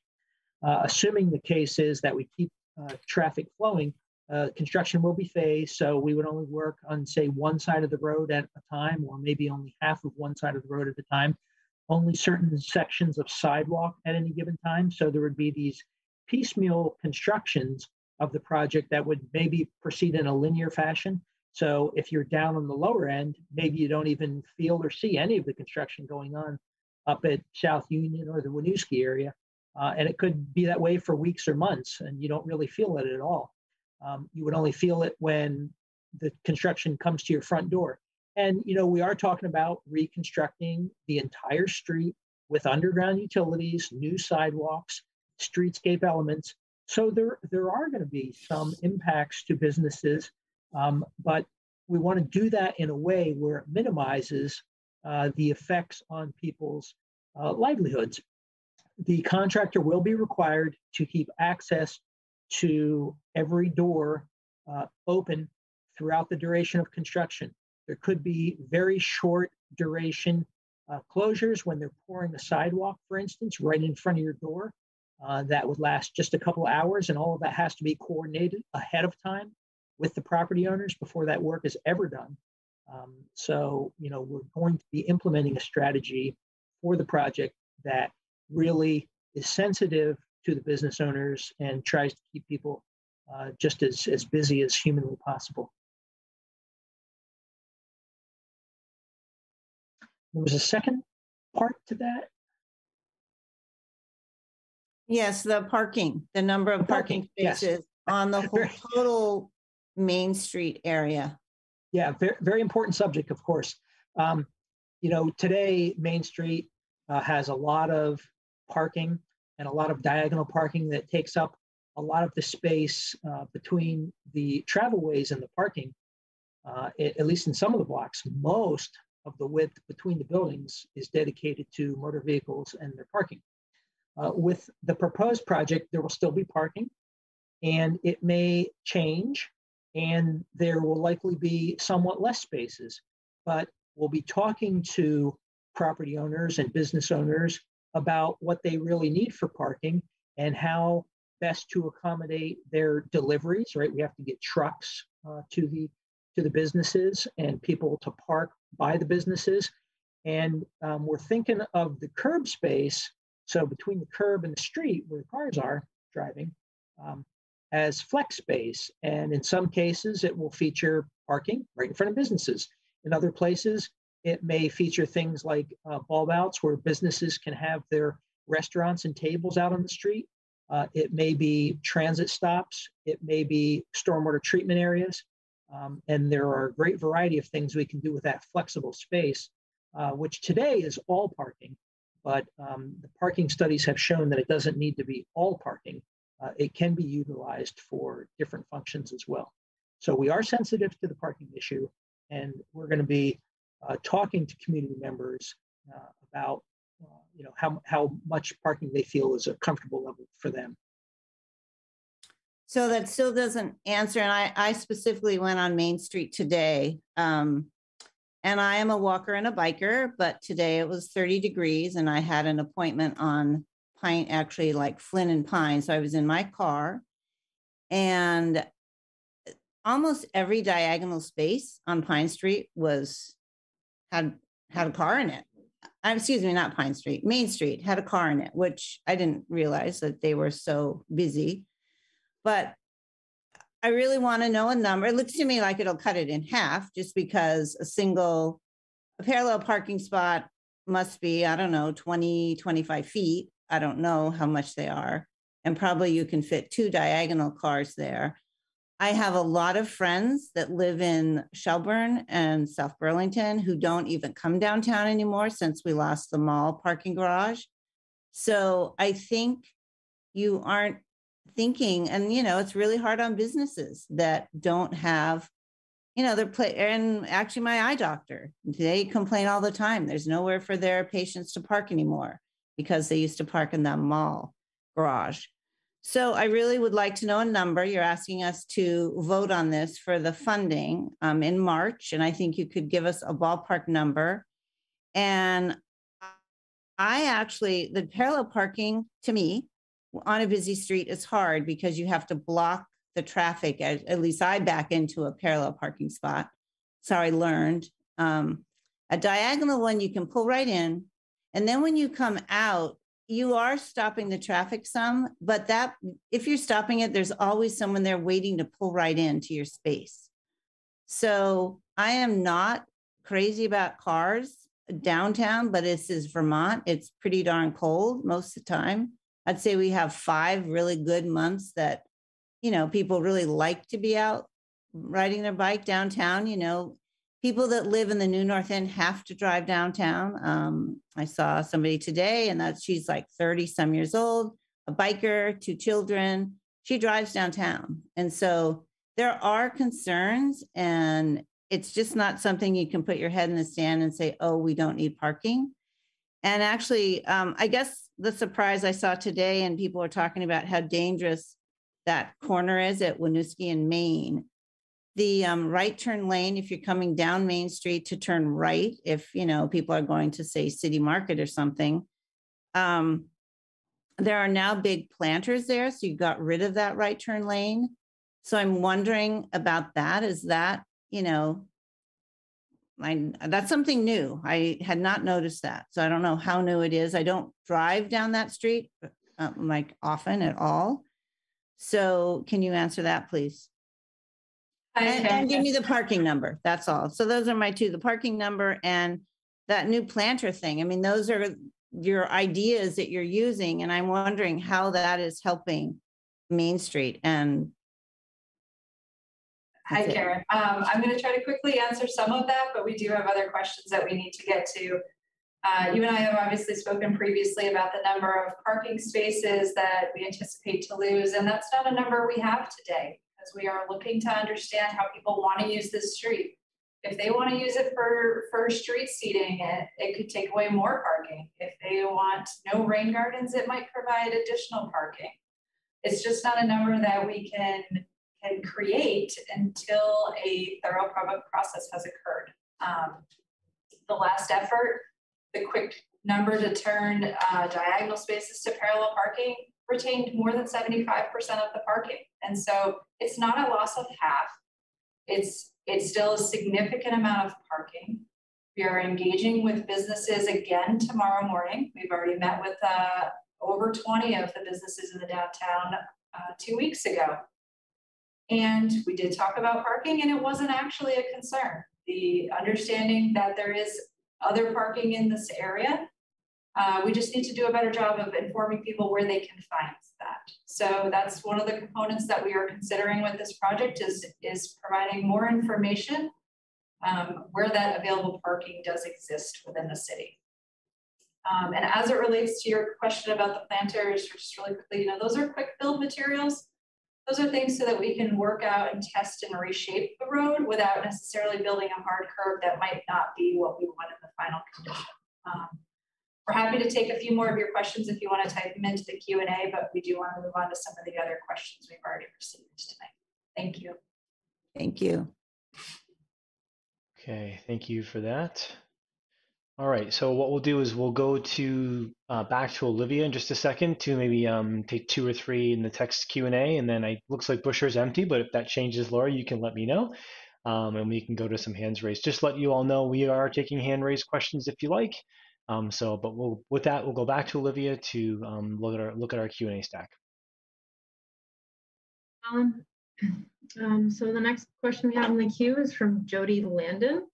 Jody says, I live on St. Paul Street. It seems to me that maintenance of stormwater areas is lacking. What is the expectation for these areas? Is the city responsible or the residents? I'm going to pass to Laura just because she's more familiar with the St. Paul Street effort and how we might be improving on that process for Main Street. Yep, so that is an area that's within the public right of way. It is something that our stormwater department is in charge of managing. We struggled a little bit early on after construction completed with the consulting firm or landscaping firm that we had contracted. And our Parks Department has stepped in a few times to help save those a little bit. We feel like that the effort had improved by late last year, and we certainly are planning more efforts this season. I do know that when we were constructing St. Paul Street and with some of that engagement, some of the adjacent property owners actually were excited to know that there were going to be gardens outside, and actually asked if maybe their employees could help garden with the wellness program. I don't know that our stormwater group has taken on to that, but I think that the question could go both ways. I know it's ours, and we are working to do a little bit better of a job, but we also offer, kind of like our catch basin program. If you want to adopt a rain garden, I'm sure that we can help work something out there too. Great, thanks, Laura. Next question from Curtis Bear. He says, I think Burlington should consider seasonal changes, primarily between warm summer months and the rest of the year, mostly cold, and the dramatic change in use in these times of year, because needs will change with seasons. For example, bike lanes up Main Street in winter, ice and snow. How will we make that realistic year-round and usable? So I will just touch on this a little bit, and then I'll pass to Evan. I think Laura kind of already touched on this with a reference to creating kind of flexible spaces. And by creating flexible spaces, for example, maybe it's a curbless area on the street with removable bollards that can be used for street performances, or parklets in the summertime, or used for parking at other points, or perhaps the rain gardens that can also be used for snow storage in the wintertime.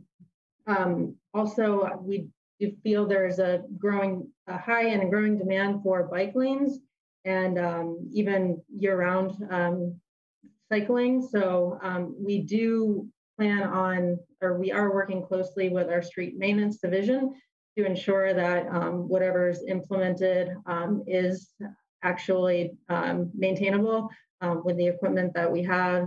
And I will pass to Evan to add on to that as well.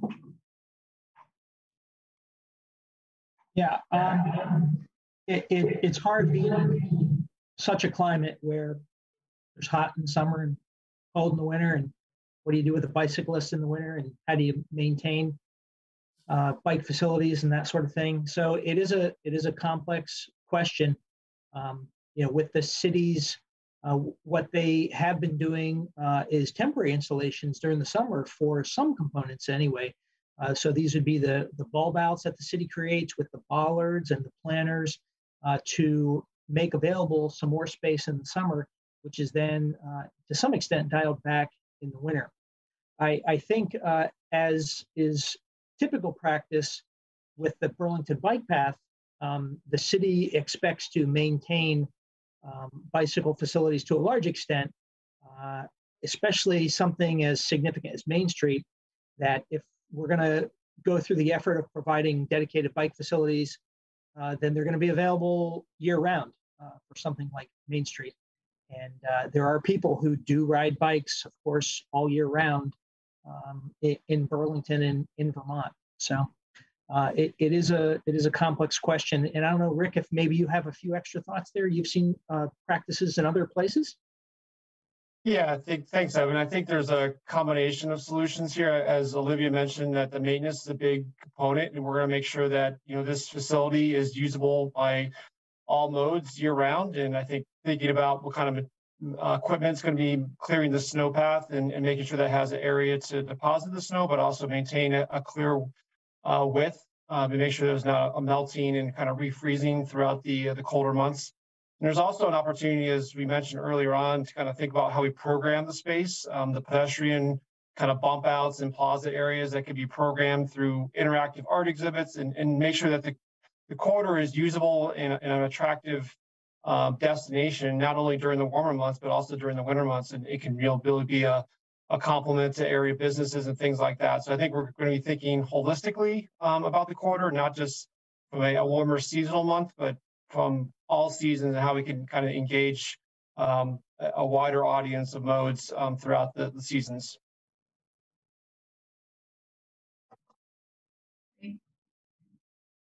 Thank you all.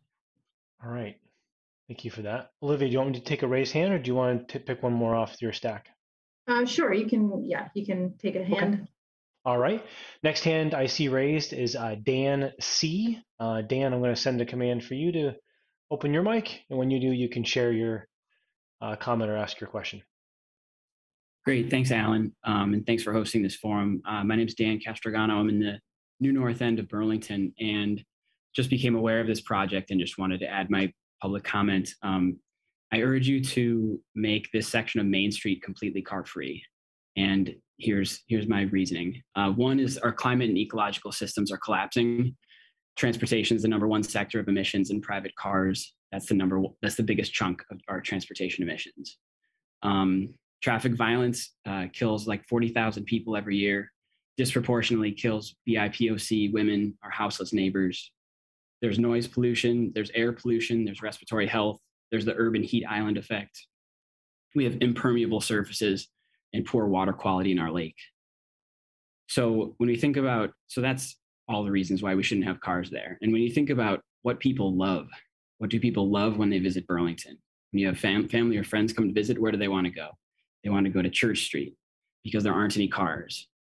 So just imagine the city we could create walking from Outdoor Gear Exchange to Waterfront Park with no cars, without having to look over your shoulder. Imagine erecting play structures in the middle of the street so kids and families can play, have trees in the middle of the street without looking over your shoulder, looking for cars. And I just firmly believe that streets are for people and not for cars. And if you can connect Church Street to the waterfront completely car-free, it will be immensely powerful.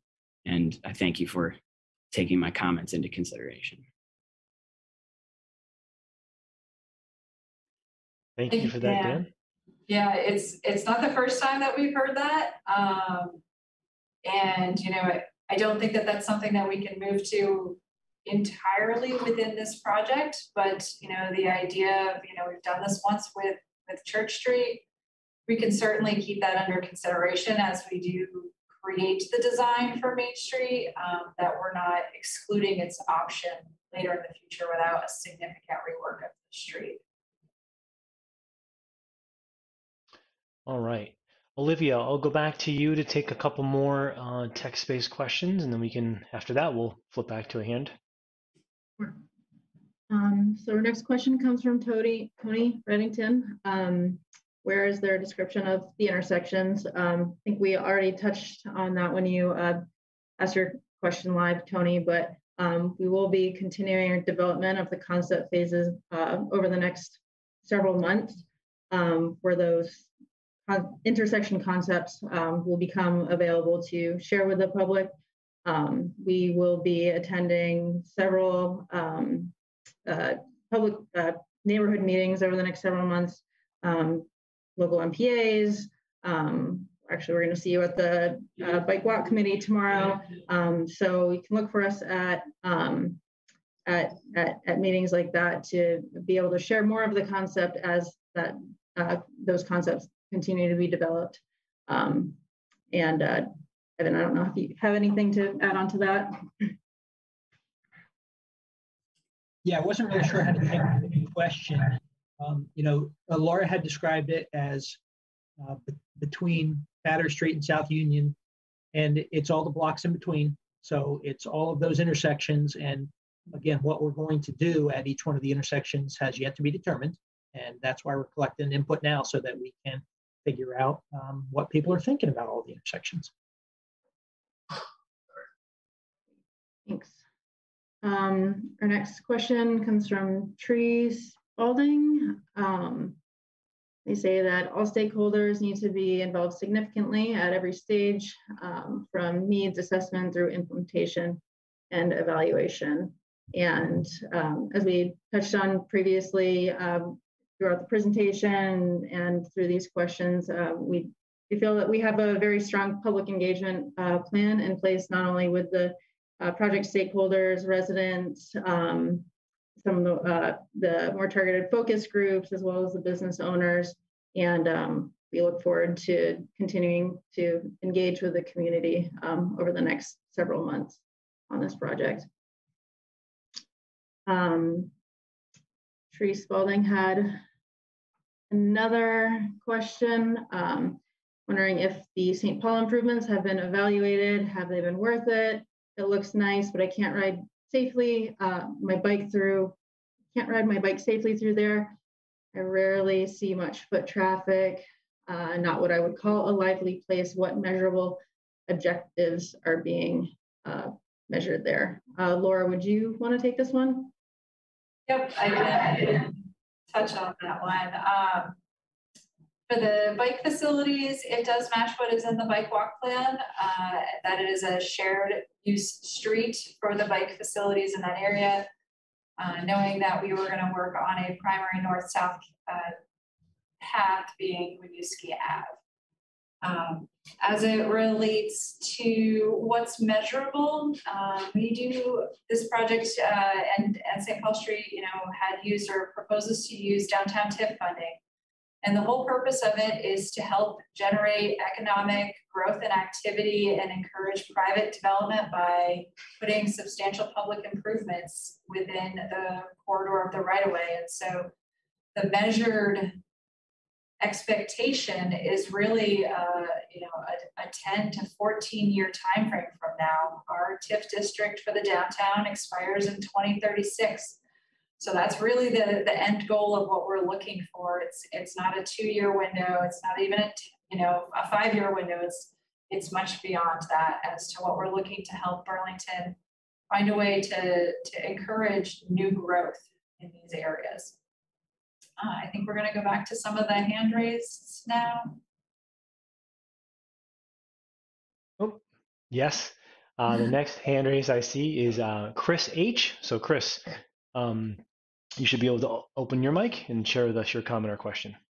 Yeah. Thanks for coming out tonight and sharing with us the designs that you guys have put together here. I'm a little late to the game tonight. I do apologize. This is something I just kind of got wind about in the last couple of days, and I had a little bit of problem finding the meeting because it was not on the city's main calendar page. So what I was curious about, though, and I want to make sure if you could help me to understand the financing piece here, because I'm not sure I've got a good firm grip on it. But as I understand it, the increment financing is that a person at the beginning of the project, a given parcel is valued at a particular amount. And as the project moves forward and development happens, the value of that parcel will raise, which will bring about the increase in revenue that will be used to pay back the bond. Is that a correct understanding, or am I missing something there? That's a really good early understanding of TIF. The detail that's important is that benchmark of where we started to take the increase in growth started back in 2011. And so really it's taking the growth of the downtown since 2011 and has given us substantial capacity because of all of the development that has happened since that point in time.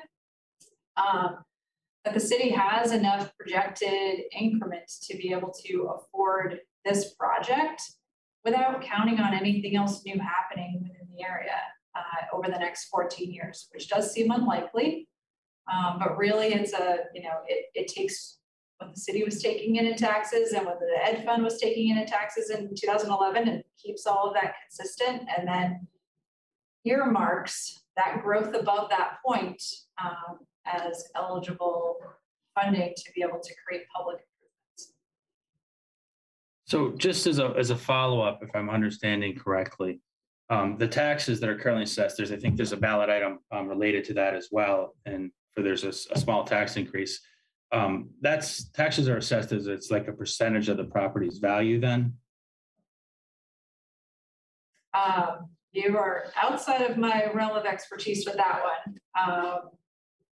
As it relates to the other ballot items that are coming forward for town meeting day, we can certainly take your question in and get back. Well, I'm not looking to focus on the other ballot items. I'm just trying to understand the tax and the financing piece here. It's just, this is way outside my expertise, but as I understand it, taxes generally are based on a percentage of a property value, or has that changed? That's my understanding as well, but with the TIF district and the state statute regulations, we're actually not able to count that as possible increment. You're not allowed to count municipal tax rate increases as the opportunity to be able to bond against it. So the fact that it's happening at the same time is an odd coincidence and choice of the administration, but it's not related and it's not relied upon for funding. Okay, so I think I'm getting a better picture here, and I appreciate you kind of taking the time to clarify me. So if I understand correctly, if the parcel has an initial value and then the development takes place, the parcel goes up in value. And if it is in fact true that taxes are a percentage of the property value, it seems to reason then that if the value of the property goes up, the revenue generated, the actual amount of the taxes will go up. Now, the tax rate may remain constant or it may even go down, but it sounds like if the property value goes up, so too would the revenue generated in the form of taxes, which would then be captured and used to pay down the debt. I'm going to say yes, but again, that was a lot, and it's certainly a complicated subject. It is a complicated subject, and if that is in fact the case where a property value rises, and if, for example, the tax rate is a percentage of the value, that means that as the property value rises, so too will the actual tax amount paid, irrespective of what the rate may be. So I'm not really sure it's an accurate statement to say that taxes will not increase, because if it is in fact a percentage of the property values, and property values are kind of engineered or, to rise over the period of the project, it seems like as the property values rises, so too will the actual dollar value that the property owners have to pay in their taxes. Right, and I see where you're going with this conversation, and it does get a little bit kind of construed. The natural inflation happens in the background, and that's not something that's forced as it relates to a TIF improvement project. The TIF improvement relies on individual parcel development, and that real kind of substantial jumps is really where this gets funded. But I'm sure that we are above a lot of other conversations here, and maybe even above my design team's conversations with this one. I would love to take this offline, Chris, if that's something that you're interested in. I would be glad to hear a more detailed explanation for it, because again, this is well outside the scope of my expertise, and I'm having a hard time wrapping myself around it, because it just seems like if property values go up and taxes are a percentage of the property value, it just seems like at the end of the day, the taxes are going to go up in some way, and I'm really having a hard time kind of understanding how that's not going to be the case. So if you can provide some information to kind of help me clarify that and help me to understand, I would be very grateful. Yeah, if you can drop your email in the Q&A, I will reach out to you. The city is developing, or they have a crazy detailed fact sheet to help with some of what you've asked about. That's coming out of our CEDO department, so I can give you that information. And then the only other comment I would have that I've had the opportunity to question is I actually live in the downtown, and I just got wind of this a few weeks ago, but we do have a bit of a parking problem here. So even though there may be a marginal loss of parking, I would argue that given the utilization of the parking, as I think some of the other folks have commented upon, I think would have the loss of really any parking would have an adverse impact, not just on the businesses, but more importantly on the people who live here that maybe cannot afford, to park in a private lot. So I do appreciate your time. I will reach out to you directly, and we can get the ball rolling. So thank you for taking my question. Yep. No, thank you for your feedback as well. Excellent. All right, looking at clock, we do have a hand raised, but from Tony, who already spoke. But maybe we flip back to Olivia. Is there any quick questions you can acknowledge or burn through, just so we can try to cover as many as we can? Yep. And then I guess I'll try to answer a few quick questions here. For the ones in the chat that we don't have time to answer tonight, we will answer them and we'll provide responses to those questions on our website, which will be made available within the next week or so we can make sure that we do get the chance to cover everybody's questions. So if I skip your question now, no worries, I will get to it.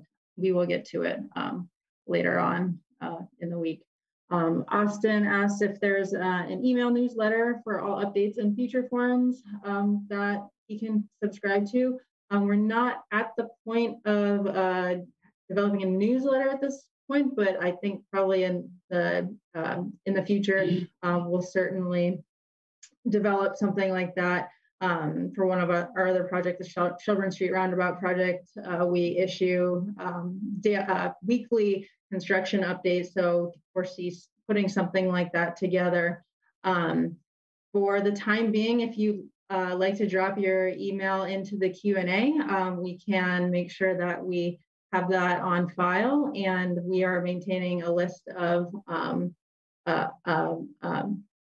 contacts, as I say, businesses and stakeholders and interested residents, and we can make sure that you're included on any future outreach materials that go out through email.